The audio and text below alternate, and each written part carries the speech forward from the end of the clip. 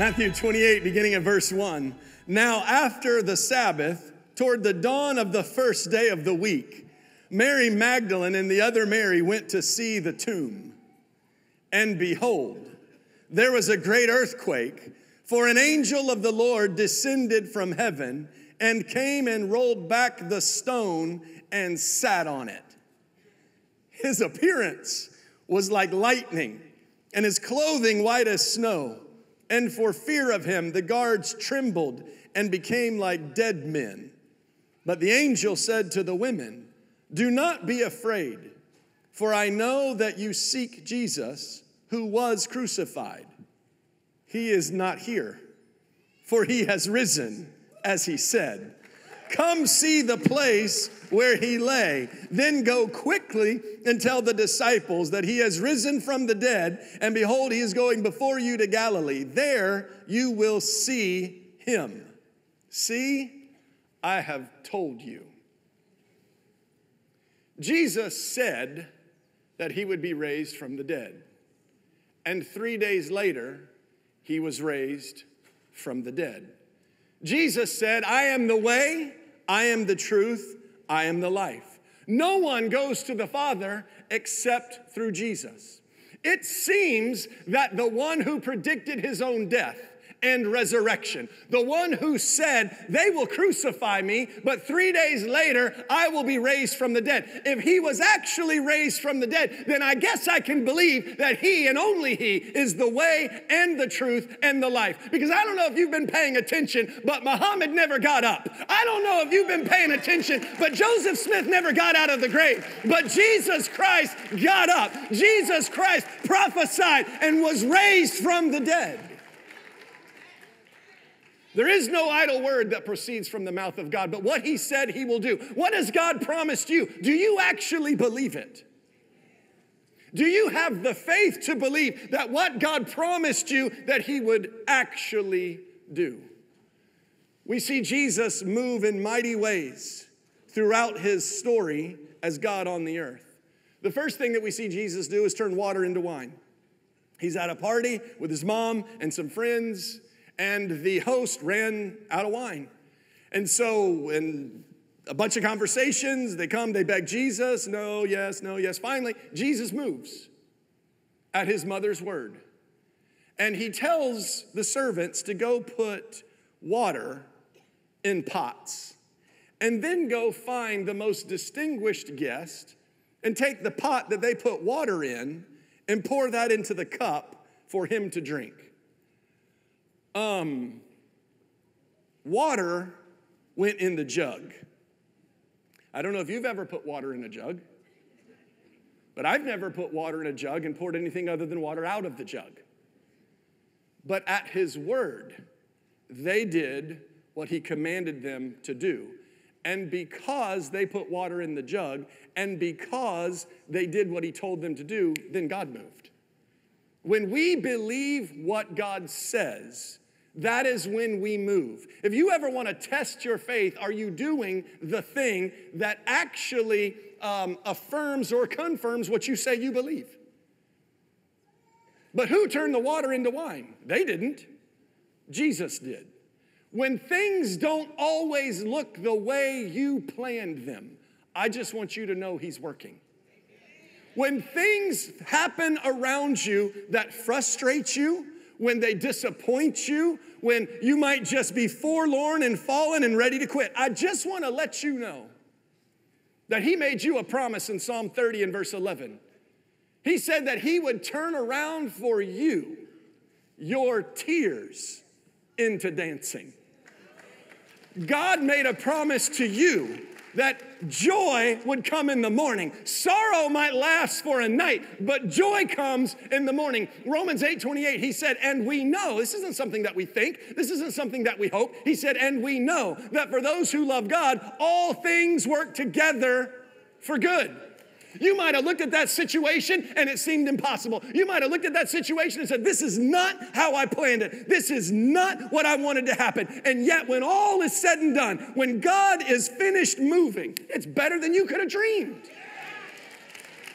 Why? Because God is able to do exceedingly abundantly above all that we could ask or think. There was resurrection power that was working in the life of Jesus. The same Spirit of God that raised Jesus from the dead is the same Spirit that dwells in us. The same power that lifted him up is the same power that is working today. And if we will believe it, if we'll believe, then all things will be possible to us.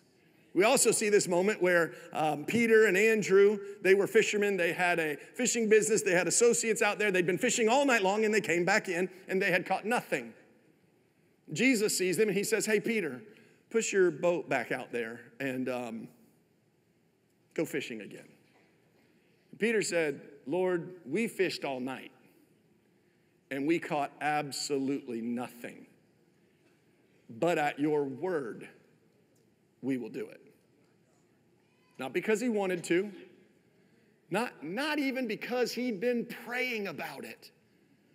Just because the word came and sparked a faith in his heart, and he obeyed that word. And what happened?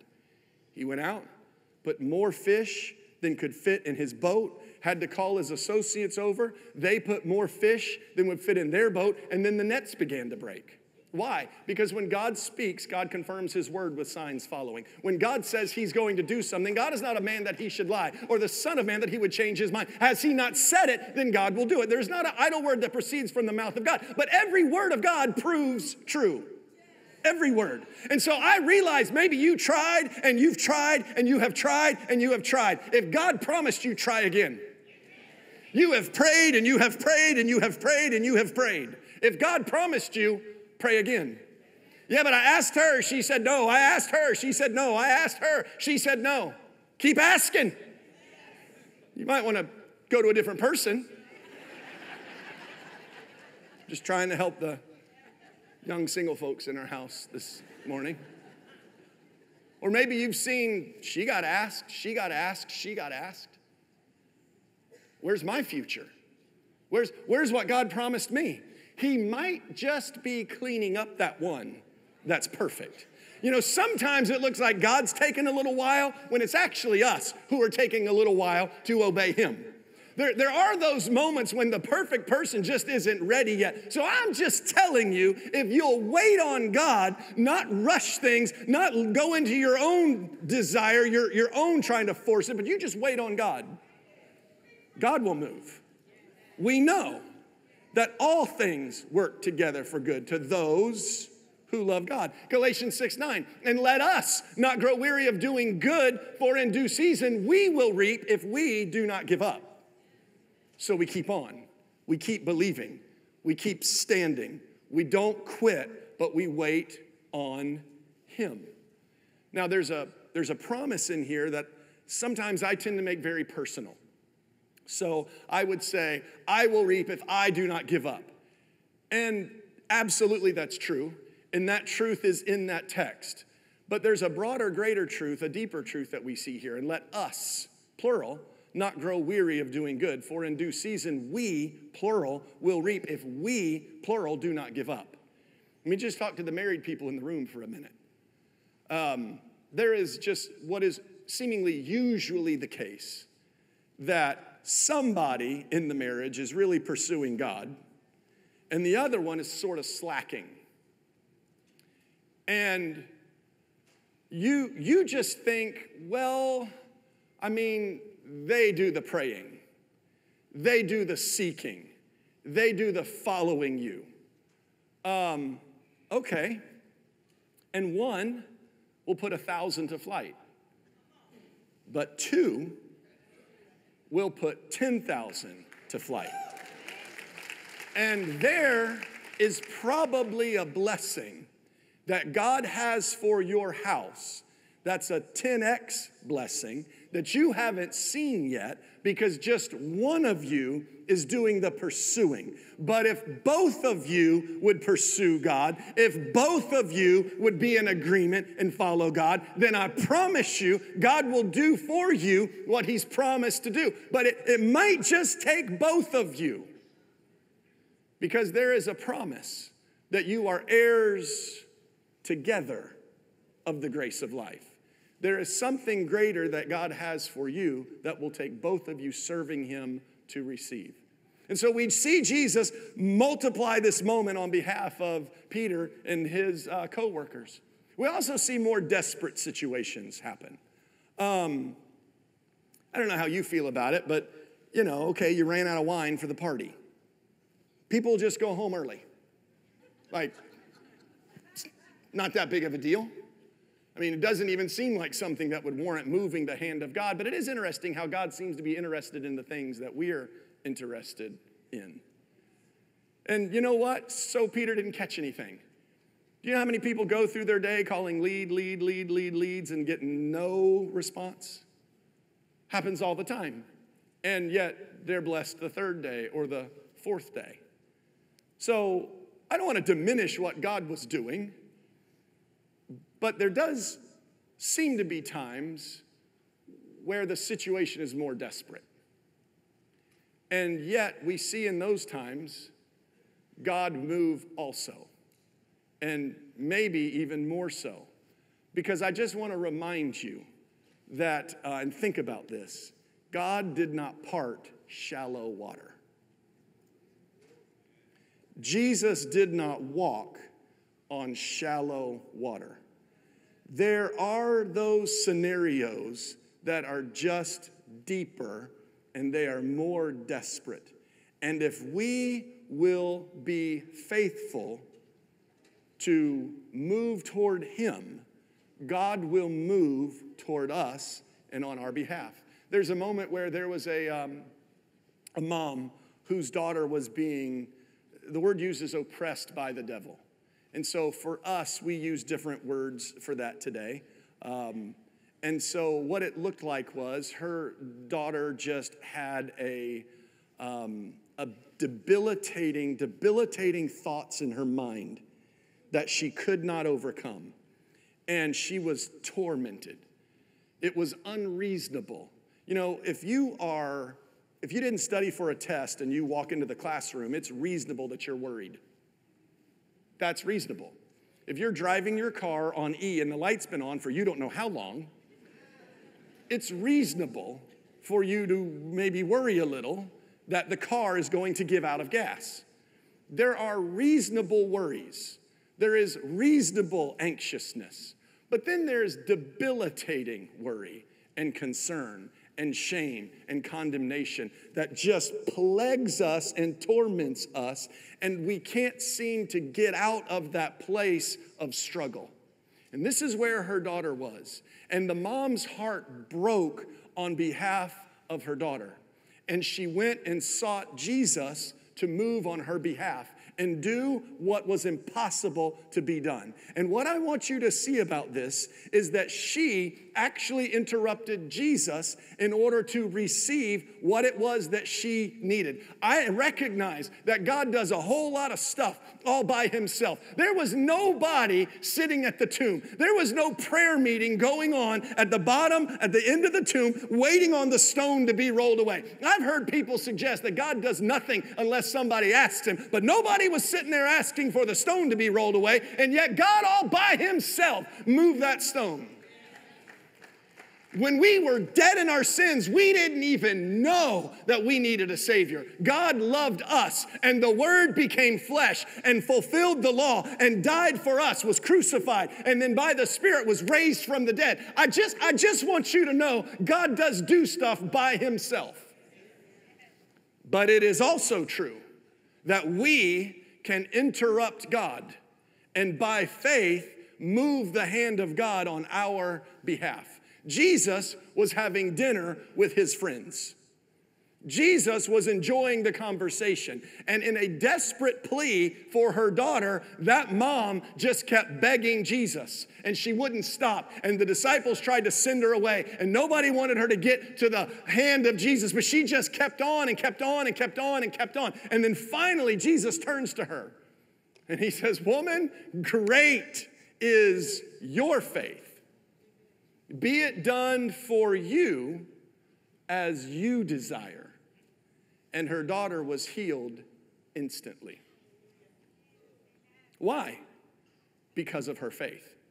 She had faith in God, and God moved because of her faith. We see this similar situation where there this time was a dad who had a son who was experiencing the same torment, except this was maybe even deeper because the son would try and harm himself. Let me just say, anytime self-harm is involved, there is spiritual torment. The enemy hates people. The enemy hates the gift of God that is in people. And he will do anything and work any way to torment those people whom God has plans for. And I just want everybody in the room to know that if you love Jesus, that God has plans for you. He said, I have really good plans for you and purpose for you of good success. Not of evil, but of good. And so the enemy wants to hinder the good plans that God has for you. And so this young man was just tormented and he was harming himself. And his dad was desperate. He went to the disciples and they couldn't do anything. And then he goes to Jesus and he says, Jesus, if you can help me. Jesus said, if I can help you. If you can believe. All things are possible. The empty grave convinces me that all things are possible.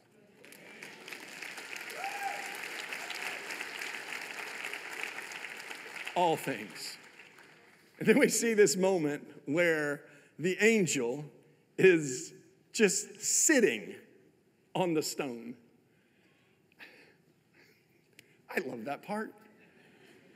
Like, here's this heavy stone placed for the purpose of keeping the Son of God in the grave. And then it's rolled away and an angel's just sitting on it. Like, God's plans will not be stopped by the enemy. But whatever he promised he would do, God's absolutely going to do it. And here's the irony in the whole story, is that the guards that were paid to be there to keep the tomb closed are the only people that saw the stone rolled away. His disciples weren't there. Why weren't they there? Because they were afraid. Why were the rest of them not there? Maybe they didn't believe. In fact, when the women did get there, the first ones to the tomb, bright and early, were the women that morning. Why were they there? Not to see the stone rolled away, not to just look at an empty grave. They were there to anoint the dead body of Jesus. They had no faith. But who was there to see what happened, to repeat the story and testify what God did? Two guards that the temple paid to be there who were just there to keep God from moving. And yet, God still moved. Now, here's the thing. This is where we kind of lean into what would be called the minimal facts argument. And just to kind of put this in maybe plain language, does anybody like Easter candy? You like Easter candy? It Lent for the last 40 days. Now it's over. Like, we can eat whatever we want to this afternoon, drink whatever we want to. Like, it's going to be a party, right? Like this afternoon. We're celebrating the resurrection by eating all the sugar we can possibly find. Okay, well, here's how this works in my house. Does anybody like Peeps? Now, we've had 3 services today, and every service people love Peeps. I think they're horrible. I think they're the worst wretched candy that has ever been, like it's just some sugar blob with some marshmallow sticky mess inside of it that when your kids get hold of it, it's all over the house for the next 3 weeks. It's in the car, it's on the carpet. Peeps are the worst thing ever, ever, ever. I digress. Okay, so my wife loves Peeps, loves Peeps.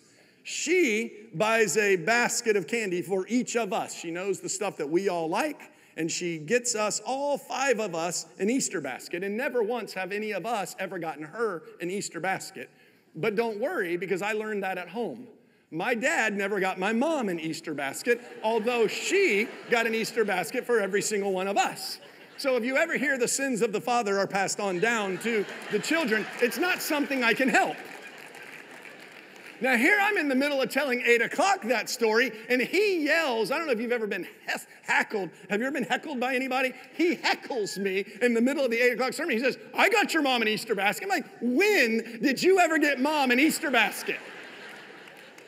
And he says, I've been doing it for 2 years. 2 years. All right, they have been married for 54 years. But hey, the last 2 years, Mom's had an Easter basket. None of that was of any value to me because I was never there when there was an Easter basket given to Mom. So I don't do Easter baskets. It's like her birthday happens in March. It was this week. And then we have our anniversary and we have Mother's Day. And, it's just too much to throw Easter in as well.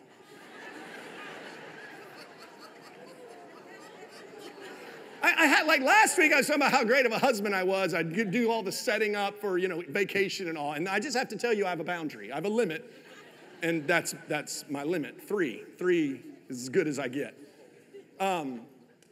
Okay, so she bought herself a basket and filled it with Peeps. She does it every year. If you feel bad for her like 24 years ago. Now it's just regular. So last year, she has all of our baskets, and there's her basket, and it's all nice, and we're all, oh, thanks so much. And then we go on into another room, and then we come back. We're talking about a minimal facts argument. I don't want you to get lost in the details. We come back, and her basket is empty. Now, all 6 of us were together. 4 kids, me and Ab, we're all together in another room. We go back. No one's been home. No one came in. It was just us. We go back into the kitchen. Her basket's empty.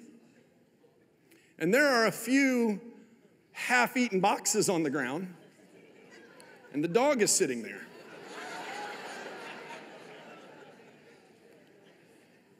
No one saw the dog eat anything. Did you see the dog eat the Peeps? No. Did any of the 6 people in the house see the dog eat the Peeps? No. The dog can't tell us if she ate the Peeps. But if the Peeps are gone and the dog is there, by a minimal fact argument, who ate the Peeps? The dog. Therefore, if the stone was rolled away and there's no body in the grave, what happened? He got up. That's what happened. The King of Kings got up. And it's a story that every single one of the disciples believed. And every single one of the disciples were willing to die for that truth. Why? Because this was the alternative. Tell somebody Jesus was not raised from the dead so you can keep your life here. But Jesus already told us if we'd be willing to give our life here, that we would gain it there. And so their entrance into heaven was not to tell a lie, but rather to hold the truth. And when they told the truth, they died for it. And today, there are 2.7 billion people who all believe the story of the resurrection, who are celebrating Jesus this morning. And on a side note, just in case you're slightly competitive, I tend to be just a little bit, I would like you to know that churches like this one, that believe like this one, we just happen to be the largest subgroup of those 2.7 billion. 584 million people on the planet worship like we do, believe like we do, believe that God Almighty will not only save you and fill you, but He'll baptize you with the Holy Spirit, and He will give you the capacity to pray prayers and sing praise that without Him, you wouldn't have. So I just want to remind you, the little Presbyterians might have been in church this morning at 6:15, but we're better. We're better. We didn't show up till 8. Okay, it's as good as we could do. You didn't show up till 11.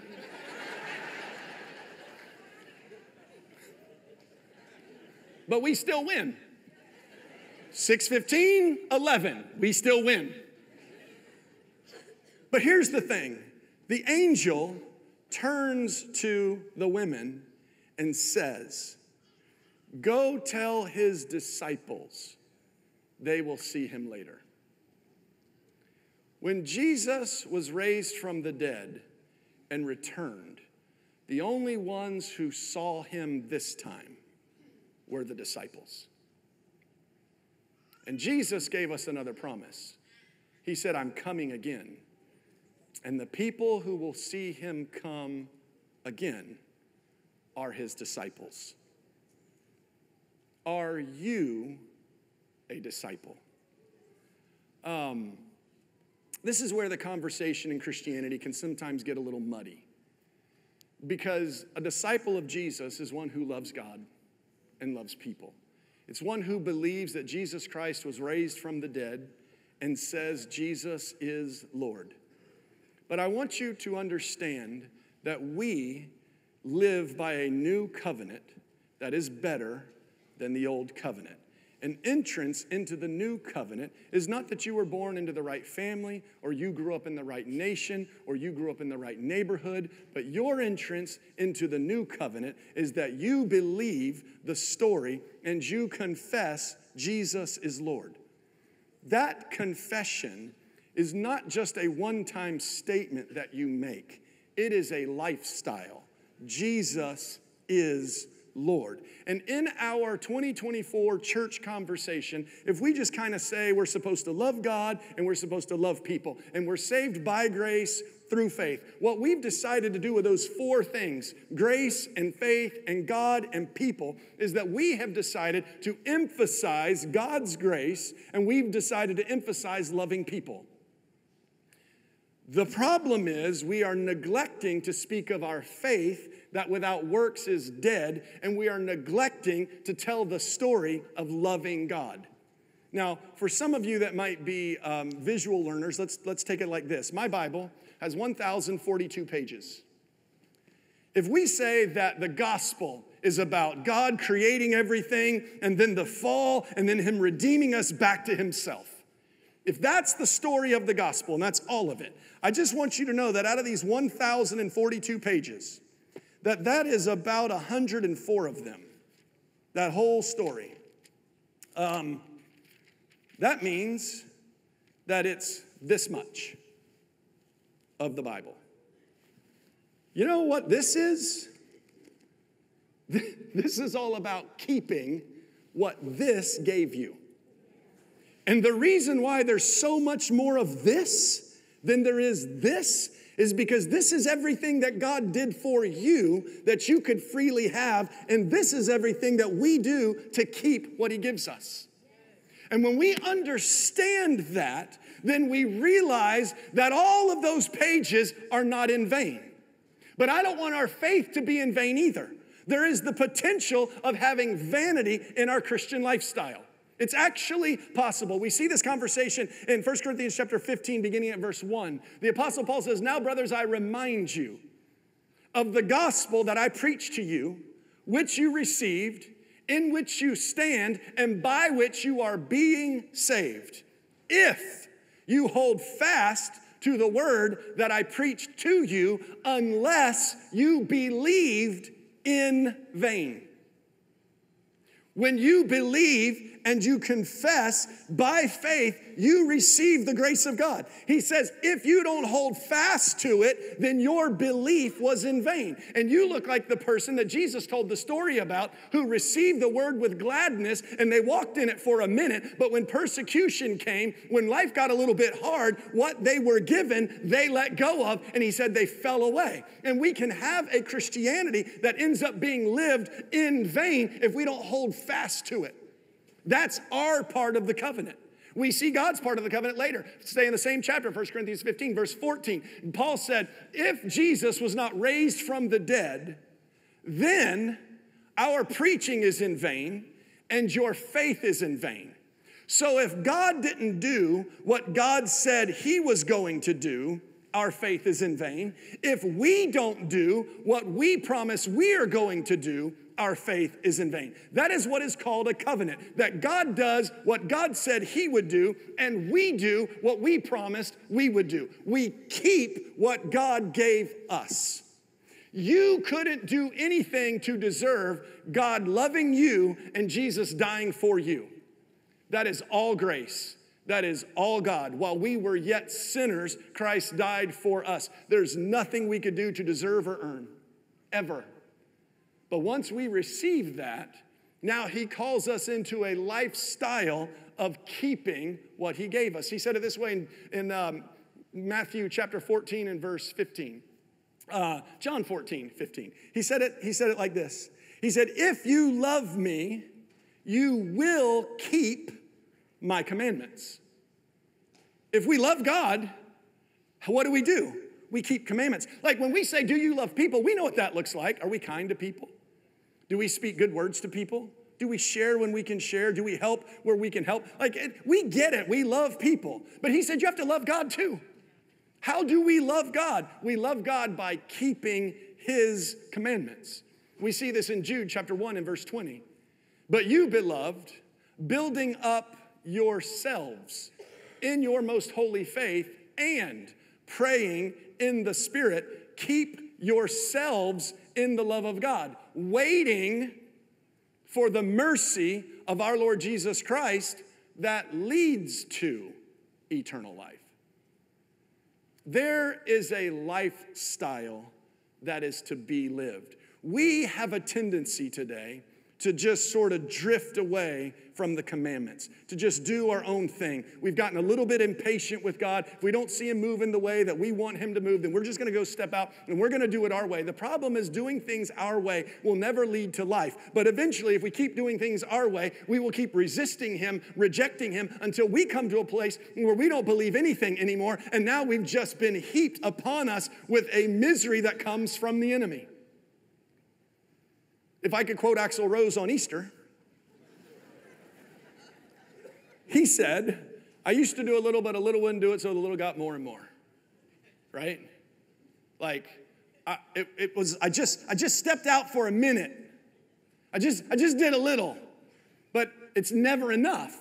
And we keep heaping to ourselves until we put our lives on a pathway to destruction. But God said, if you'll keep my commandments, if you will love me, you will keep yourself in my love, you will build yourself up, and then you will find yourself in a place that leads to eternal life. But we have to keep those commandments. We see this also by the Apostle Paul. He said to us in 2 Timothy chapter 4 and verse 7, I have fought the good fight. I have finished the race. I have kept the faith. Fought the good fight, finished the race, kept the faith. Now there is laid up for me the crown of righteousness, which the Lord, the righteous judge, will award to me on that day. And not to me only, but to all who have loved his appearing. Have you ever had people come over to your house, you were having a party or something, and somebody got there early? There's always somebody that shows up early. You're not quite ready. You're out there with the pressure washer and you're like trying, and then they pull up. Hey, hope you don't mind, we're early.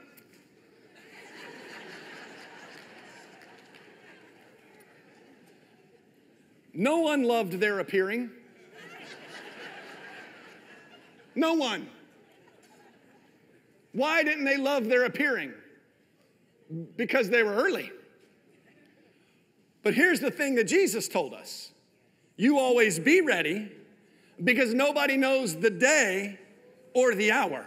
And so there is the command to us that we are to live ready. If I know Jesus is coming back, then my lifestyle is going to be lived as if he's actually coming back. Because the one who said that I will be raised from the dead is the same one that said, behold, I am coming soon, and I'm bringing my reward with me. And so every single child of God who knows that the King of Kings made a promise, then that means every single one of us are believing him to make good on that promise and to return. So if I believe he's coming back, how am I living? I'm living like he's coming. I'm not only loving people, I'm loving God. I'm not only going to my neighbor's house and doing something nice, I'm actually coming to God's house. I'll be in his space. I'm raising my kids like there's a promise that when they grow old, they will not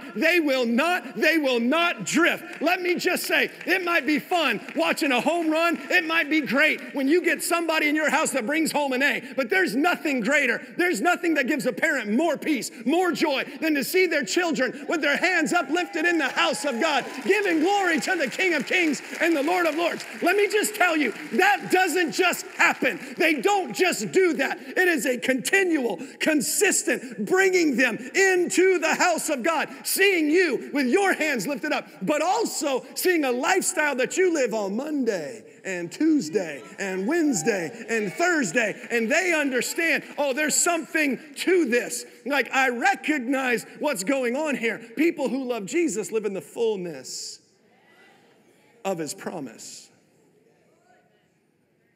The King is coming. The King has made us a promise. His return is near.